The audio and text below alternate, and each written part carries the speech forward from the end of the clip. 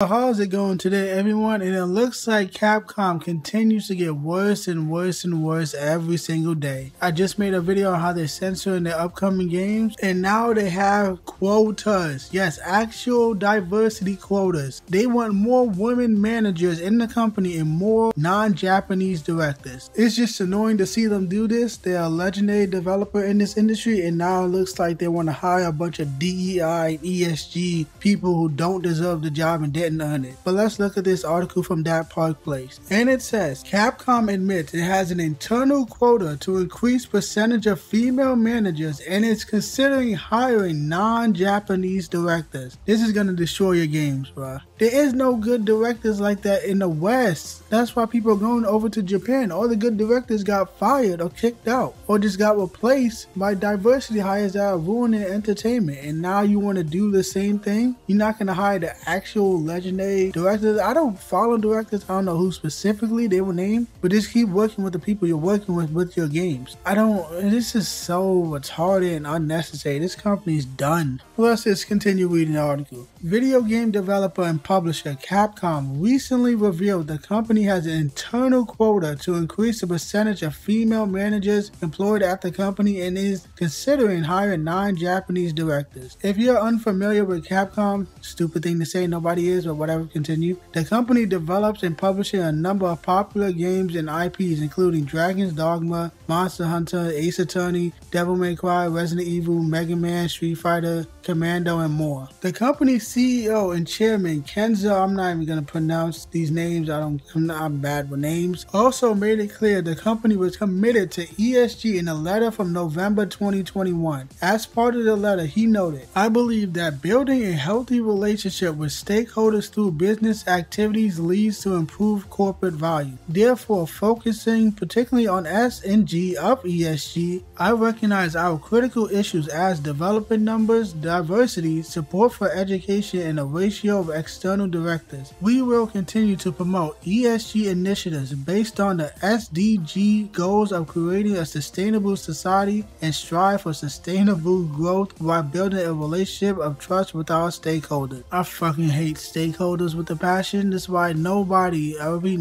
should go public. You can do what you want with your money. I'm not here to give advice. But as soon as you go public, you have to listen to retards and old dumbasses who are wealthy, but they're out of touch with your industry. They don't know why you are popular, why you are wealthy in the first place. They don't care about that. You have to listen to them even though you don't want to do something. Even though you know it could ruin your fan base and have your fan base be mad at you and possibly ruin your franchise because you're not giving your audience what they want. It was already bad before, and now we had this fucking ESG shit, which literally just buys up a bunch of stocks and companies and then force these companies to push these disgusting left-wing ideologies like a bunch of gay shit and tranny shit and feminism and diversity and all this shit that nobody likes, nobody cares about. And everything gets fucking changed at the company because these greedy fuckers, these evil bastards, just want to change everything to warp people's minds so they can be indoctrinated into their movement or their message or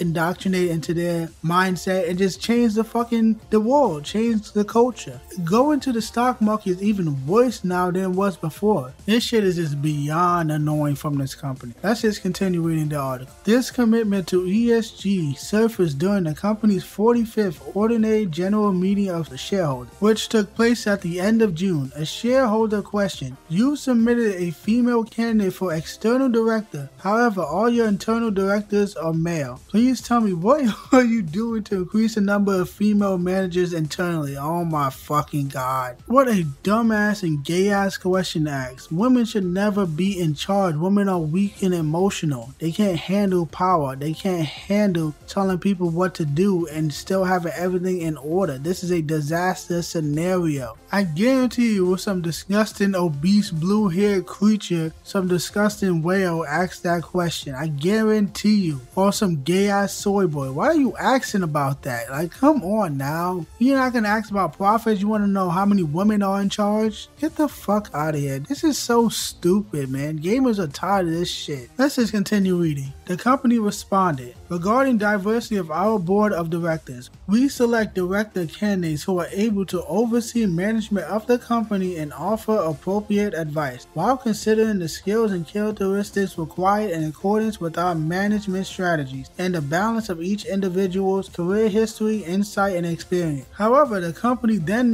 also note that while our internal directors are currently all male, in addition to women, going forward, we would consider non-Japanese directors. You're fucking done, bro. You're done. You're cooked. Unfucking believable. I just want every company to just burn down at this point. You can't be this stupid. I want to see this whole industry just destroyed. Y'all don't learn your fucking lesson. People do not want this. Why is it so hard to continue doing what you've been doing the whole time? And you will continue making more and more money. It's incredible. It really is. But let's just continue reading. Regarding female managers, currently 21.2% of our employees are female and 13.6% of our core talent is female. We are aiming to bring the percentage of female managers up to 15%. Looking ahead, we believe we will be able to see more female directors by broadening our scope and increasing the ratio of female managers, Capcom concluded. Given the Capcom CEO commitment to ESG, these comments from the company are not at all surprising. And that's basically the article. The article goes on talking about other gay shit that Capcom has done recently, and we already know some of it. I mentioned some of it already. I made a video on how they censored one of the characters, at least the poster art for the game, of the Capcom vs SNK remake. Go watch that video. First you censored your game, and now you're getting into ESG? For what? Do you not have money already? You guys were making so much money just from Monster Hunter alone. You were having your biggest years, your most profitable years, and now you're going for ESG funding for what? Because companies are greedy and just can't help themselves? And now you want to do one of the worst things you can ever do to your company, putting women in charge or hiring women, a bunch of them. Because you have a fucking quota where you want a specific percentage of women, not people who are actually good at the job. Now you just want specifically women. Those women that you're hiring from the West is going to be the most obnoxious activists you can think of. The obese, lesbian, feminists that hate America, that hate masculinity, that hate femininity, and they just hate everything because they're miserable, old, leftover trash. They are spiteful, they are obnoxious, and they want to destroy everything because they are miserable. Nobody wants them, so they go into these male spaces and ruin shit for men, ruin shit that men like, such as video games, such as comic books, and action movies, and fantasy and sci-fi movies, you name it. And now it's happening to Capcom. I have talked about many different companies that's getting ruined by a bunch of fat activists who don't care anything about the medium itself, just pushing their message, just brainwashing people into their ideology, just pushing ESG quotas and DEI quotas so these companies get paid. And we, the gamers, we get fucked over time and time again because these companies just want a quick paycheck where they can make a bigger paycheck if they just give the fans what they want. Especially Capcom, you have a lot of franchises that you do not touch anymore. A lot of your fans have been begging you to bring back at least Mega Man X or Asura's Wrath or Beautiful Joe. You haven't done none of that. All you do is Resident Evil, Monster Hunter, Street Fighter, and the occasional Devil May Cry once a generation, and that is it. So many franchises you are leaving behind. There's probably 30 more that I didn't even name. It'd be like God Hand as well. I remember God Hand on the PS2. Where's that? Where's the remake, remaster of that? You can make more money doing that than selling out to these ESG activists who are gonna ruin all your characters. Unfucking believable. And of course it has to be women. That's why my motto in life is women ruin everything. Because now women are gonna ruin Capcom just like they ruined EA, Ubisoft, and many other companies that I've talked about. Absolutely incredible. The future for this company is gonna be bleak. I'm not gonna say they're gonna lose a lot of money. They're too famous to go down that quickly, but we will see a drop in quality in their upcoming game. Maybe not right now, but definitely when those female managers start to kick in, we're fucked and their games are fucked. And we're just not gonna buy it. At least I'm not. You can do what you want to do with your money personally. Shit like this just makes me sick of this company, and this is a legendary company. Oh well, Capcom, it is what it is. Just go fuck yourself. You're a scum and you are a sellout.